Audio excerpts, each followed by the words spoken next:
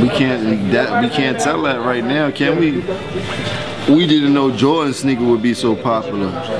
Let's see if LeBron wins 6, 7 rings. Then maybe his sneaker might be that popular. You know what I mean? Jordan had longevity and did a lot of things, broke a lot of records and shit like that. And he lasted a long time. Let's see LeBron do. But right now, LeBron is definitely winning. He definitely got it. He's definitely showing his ass, showing and proving. But I'm a New York Knicks fan, cause I'm a New York nigga. You heard me? You heard me? Word up. I'm definitely a Knick nigga. Are you a fan of Kanye's Yeezys at all?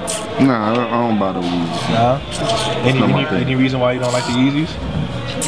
That's not my thing. That's more like a village type sneaker to me. Like that's like that type of, you know what I mean? A hipster type of ASAP Rocky type of sneaker. Like, there ain't nothing wrong with that, but that's more that like. So you would never cop a pair of Yeezy 2s? He has like a red October Yeezy supposedly about the drop. I saw the all red ones. They look good in all red, but I just don't like the style of the sneaker, so I wouldn't get it. And maybe if he make a style of sneaker that I like, shit, I'm gonna buy it.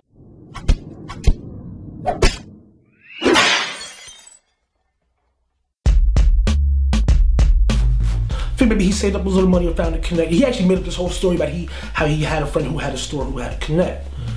And I go upstairs and I'm like, hey, where am I at? And I'm looking on the shelves and I don't see him. But I have so many sneakers, I'm thinking, oh, I must have put them somewhere else. Why do I feel rappers' sneakers come and go? I think because they're fans of the consumer. You know, when you're fans of the consumer, when your record is hot, they're gonna buy it. When your record is not hot, they're not gonna buy it.